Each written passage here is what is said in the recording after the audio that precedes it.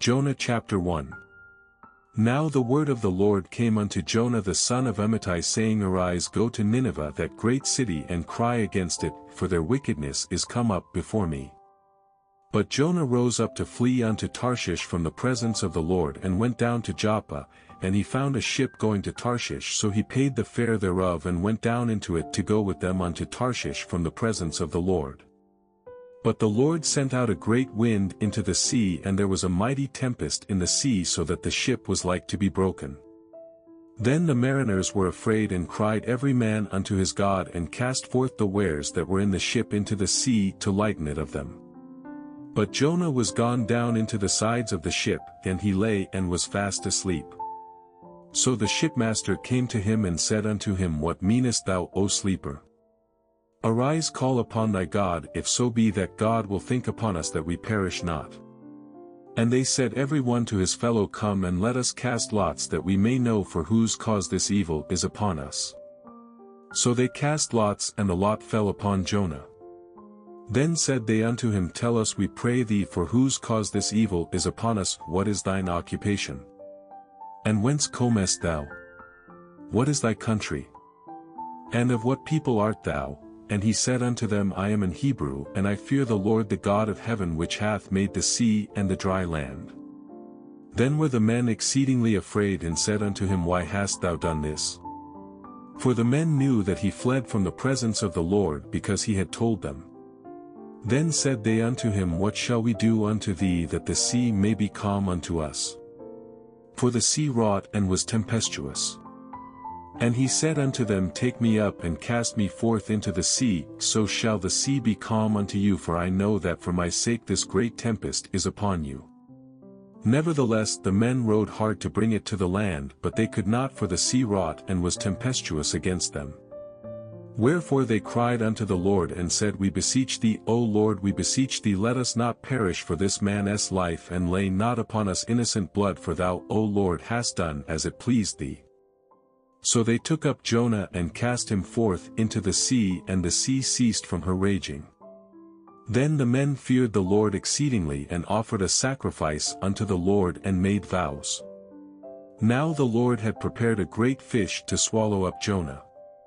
And Jonah was in the belly of the fish 3 days and 3 nights. Jonah chapter 2. Then Jonah prayed unto the Lord his God out of the fish's belly, and said, I cried by reason of mine affliction unto the Lord, and he heard me. Out of the belly of hell cried I, and thou heardest my voice. For thou hadst cast me into the deep in the midst of the seas, and the floods compassed me about, all thy billows and thy waves passed over me. Then I said, I am cast out of thy sight, yet I will look again toward thy holy temple. The waters compassed me about, even to the soul, the depth closed me round about, the weeds were wrapped about my head. I went down to the bottoms of the mountains, the earth with her bars was about me forever, yet hast thou brought up my life from corruption, O Lord my God. When my soul fainted within me, I remembered the Lord, and my prayer came in unto thee into thine holy temple. They that observe lying vanities forsake their own mercy. But I will sacrifice unto thee with the voice of thanksgiving, I will pay that I have vowed. Salvation is of the Lord. And the Lord spake unto the fish, and it vomited out Jonah upon the dry land. Jonah chapter 3. And the word of the Lord came unto Jonah the second time, saying, Arise, go unto Nineveh, that great city, and preach unto it the preaching that I bid thee. So Jonah arose and went unto Nineveh according to the word of the Lord. Now Nineveh was an exceeding great city of 3 days' journey. And Jonah began to enter into the city a day's journey, and he cried and said, Yet 40 days, and Nineveh shall be overthrown. So the people of Nineveh believed God, and proclaimed a fast, and put on sackcloth, from the greatest of them even to the least of them. For word came unto the king of Nineveh, and he arose from his throne, and he laid his robe from him, and covered him with sackcloth, and sat in ashes.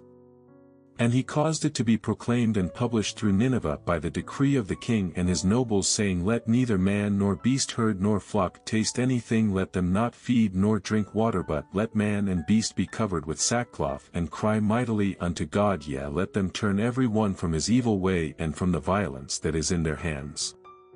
Who can tell if God will turn and repent and turn away from his fierce anger, that we perish not? And God saw their works, that they turned from their evil way, and God repented of the evil that he had said that he would do unto them, and he did it not. Jonah chapter 4. But it displeased Jonah exceedingly, and he was very angry. And he prayed unto the Lord and said, I pray thee, O Lord, was not this my saying when I was yet in my country? Therefore I fled before unto Tarshish, for I knew that thou art a gracious God and merciful, slow to anger and of great kindness, and repentest thee of the evil. Therefore now, O Lord, take, I beseech thee, my life from me, for it is better for me to die than to live. Then said the Lord, Doest thou well to be angry? So Jonah went out of the city and sat on the east side of the city, and there made him a booth and sat under it in the shadow till he might see what would become of the city. And the Lord God prepared a gourd and made it to come up over Jonah, that it might be a shadow over his head to deliver him from his grief.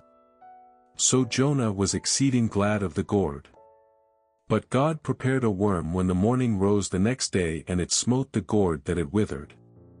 And it came to pass, when the sun did arise, that God prepared a vehement east wind, and the sun beat upon the head of Jonah, that he fainted and wished in himself to die, and said, It is better for me to die than to live.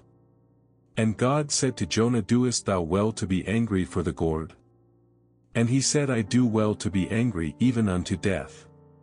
Then said the Lord, Thou hast had pity on the gourd for the which thou hast not labored, neither madest it grow, which came up in a night and perished in a night. And should not I spare Nineveh, that great city, wherein are more than 60,000 persons that cannot discern between their right hand and their left hand, and also much cattle,